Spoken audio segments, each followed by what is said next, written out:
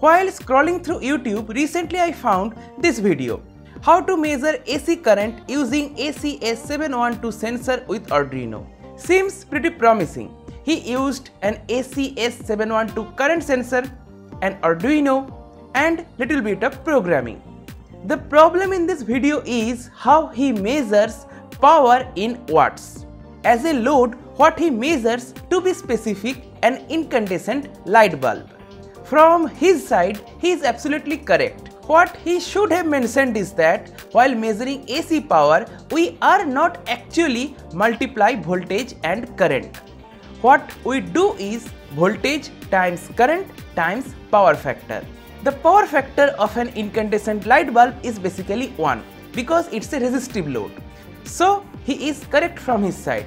But what if I connect something different like LED bulb or a smartphone charger? Now the power factor would not be as same as 1. Why? Well, that's the topic of today's video.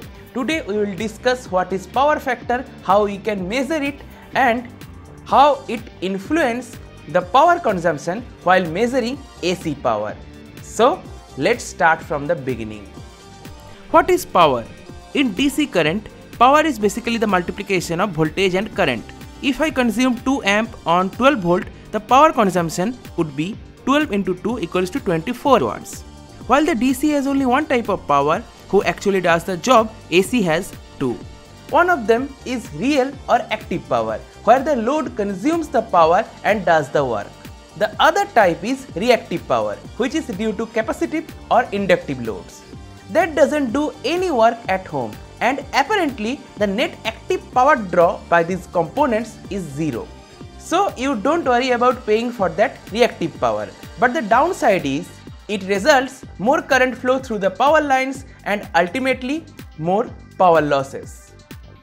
For example, if a load requires 1 ampere to do the job, because it's an inductive load, it will draw 1.5 ampere of current. But the extra 0.5 ampere is a reactive power, so you will no need to pay for that.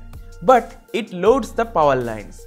We always want the power factor to be 1, so that all the transmitted power is used. The combination of active and reactive power is known as apparent power. What those guys are measuring on YouTube is apparent power, not the real power. We definitely can develop a circuitry that can measure real power. But for now, let's measure the real power with an oscilloscope and learn little bit of calculations. As an example load, I am taking this 18 watt LED bulb. As for my power meter, it has the power factor of 0.98. By the way, in the ideal situation, the voltage and current are in phase. In inductive loads, current is lagging behind the voltage. With capacitive loads, voltage is lagging behind the current. Anyway, let's configure the load with my oscilloscope. We have to configure it with this scheme. Very dangerous. One wrong move, either I will be electrocuted or the oscilloscope will just explode. Basically, to configure this setup, either I need an isolation transformer or an isolated probes. But the isolated probes, aka differential probes, are more costlier than my oscilloscope, so I don't use them.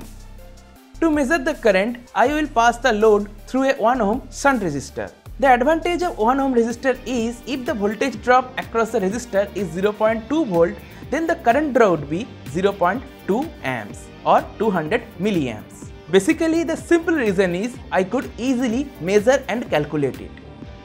That's why I have used an 1 ohm resistor. Now the light is glowing and oscilloscope is measuring the waveforms. Now see, the current is little bit shifted from the voltage. And the reason of this noise is these LED bulbs uses switch mode power supplies. Anyway, let's measure the time differences of voltage and current at zero crossing point. I have triggered my oscilloscope's cursor function and measure the time differences, which is 800 microseconds. Of course, the measurement is done for one AC cycle, which for 50 Hz AC completes in 0.02 seconds. We know the power factor is cos theta. Theta is the phase difference. To calculate the phase difference, we have this formula, delta T by T into 360. Delta T is the time delay between the voltage and current waveforms, which in my case is 800 microseconds, aka 0.0008 seconds. Capital T is the time period of the waveforms, which is 0.02 seconds for 50 Hz AC. For 60 Hz AC, the time period would be 1 by 60 equals to 0.0166 seconds. Let's calculate the equation. Now we know the value of theta, phase difference, 14.4. Cosine of 14.4 would be 0.97. So the power factor is 0.97.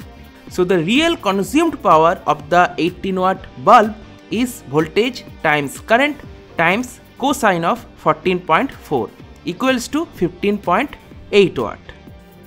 My power meter also verifies that the power factor measurement of mine is correct, and power meter also says that the bulb is 15.6 watt, not 18 watt.